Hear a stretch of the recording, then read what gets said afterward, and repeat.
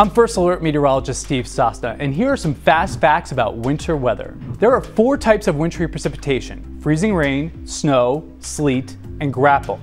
You know what rain is, but let's talk about freezing rain. This occurs when the temperature at the surface is below freezing, but the temperature aloft is warmer than 32 degrees. As the rain falls, it freezes instantly upon hitting the ground, creating a glaze of ice on just about everything. This is the most dangerous type of wintry weather because the extensive damage a tiny bit of ice can do.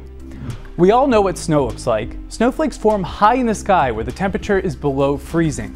When the entire atmosphere is cold enough, then those snowflakes make it all the way to the ground. Sleet starts off as snow, but because of a layer of warmer air aloft, the snowflakes melt into raindrops. Those raindrops then encounter another layer of freezing air, and then sleet forms. Think of sleet as small ice pellets. And here's one you probably haven't heard of: Graupel. It is also known as soft tail and looks a lot like Dippin' Dots. Graupel forms when super cold water droplets freeze onto snowflakes as they fall. Whenever winter weather threatens, watch your step and drive carefully.